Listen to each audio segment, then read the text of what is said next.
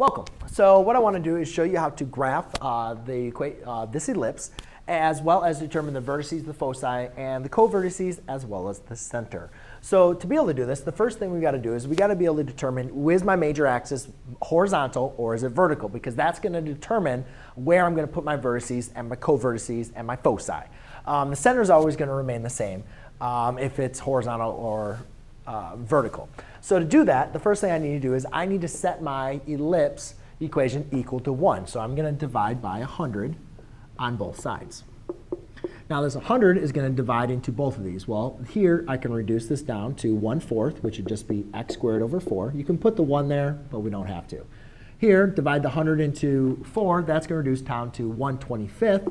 Again, you can write the 1 up here, but we don't have to.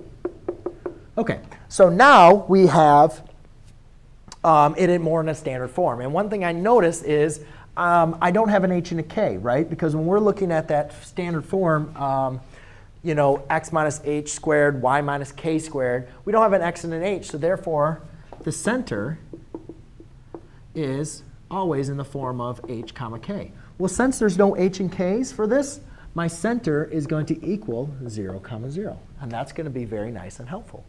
The next thing is now I need to determine what my a squared is and my b squared. And when I'm looking at ellipses, it's very kind of obvious to be able to choose which one you want. A squared is always going to be your larger denominator. So I look at 25 and 4, and I can say, OK, obviously, a squared is going to equal 25, where b squared is going to equal 4. However, we need to be able to figure out what c squared is, because that's going to help us identify the distance from the center to the foci. So I say c squared is equal to a squared minus b squared. That is the equation that we're going to use to help us solve for c squared. So c squared equals 25 minus 4, which equals 21. All right, so now after I've figured out my a, b, and c, the next thing I need to determine is where is my major axis, because it's so important for us to make sure we write down and understand that the major axis contains the vertices, the foci, and the center. I know my center, if I'm going to graph this, I know my center is at 0, 0.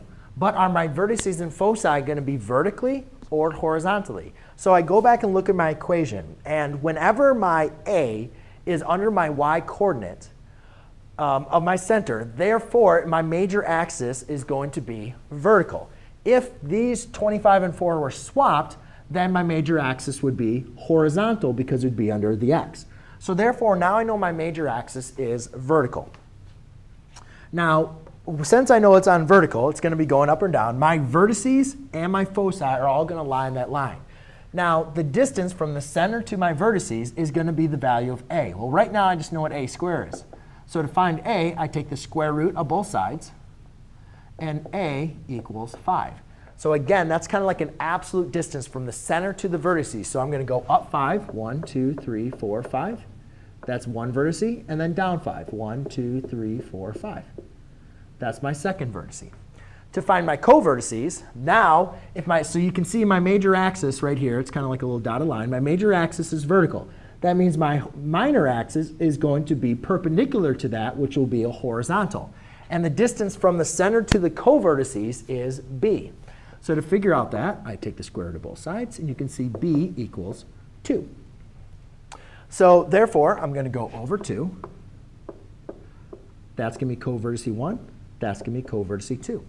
Now, to identify what my foci are going to be, my foci are, again, going to be the distance from the center to, the value c from the center to both foci. However, you've got to make sure you remember they're going to lie on the same axis, which is the major axis, as my vertices. So therefore, whatever my value of c is, to solve that, so c squared equals 21. Take the square root, take the square root. So c equals the square root of 21, which is roughly going to be between 4 and 5. 4 and some decimal. I don't know. I don't have a calculator. I'm not trying to be exact. I'm trying to make you have a good idea. So it's going to be between 4 and 5. So again, I'm going to follow on this major axis. I'm going to go up 1, 2, 3, 4. And I'm just going to estimate my point. And then down 4, 1, 2, 3, 4. And add a little change for 4, between 4 and 5. And those are going to be my foci. Now again, obviously if you're graphing or you need to find that exact value, we can go ahead and use a calculator, but I'm just trying to get an idea exactly where everything's going to be at. Now, to graph my ellipse, I'm just going to connect my vertices and my co-vertices. So there you go, ladies and gentlemen. Oh, I guess we can go ahead and write down what the vertices are. So my vertices are now going to be at my point 0, 5 and 0, -5. My co-vertices are going to be at 2, 0 and -2, 0.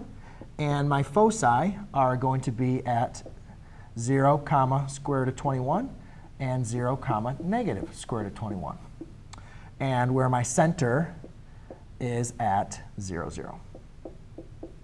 So there you go, ladies and gentlemen. That is how you take an equation of ellipse, graph it, and be able to identify the major important information. Thanks.